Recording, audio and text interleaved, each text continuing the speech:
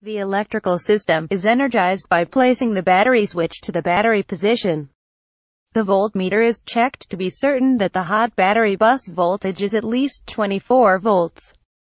The left start button is depressed. The left start relay is energized closed, energizing the left starter generator with battery power. The white light and the left start button will light up.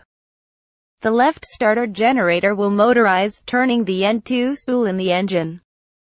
The N2, or turbine RPM, will begin increasing, as displayed on the turbine RPM display for the left engine. As N2 passes above 10% and N1 rotation is noted, the left thrust lever is placed in the idle position.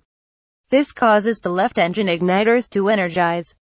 As the fuel-air mixture in the engine's combustion chamber is ignited, the left engine ITT gauge will indicate an increase in temperature. As the combustion energy is added to the starter's power, the N2 RPM will continue increasing.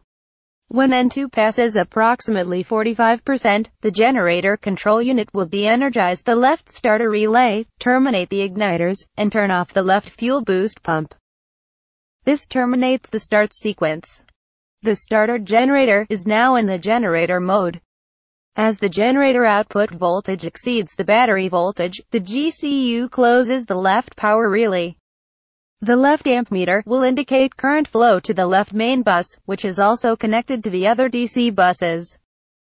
A cross start, using the operating left generator and the battery to start the right engine, is as follows. With the left engine at idle power, the right start button is depressed. This will cause both start relays to close, and the battery relay to open. The opening of the battery relay ensures that the high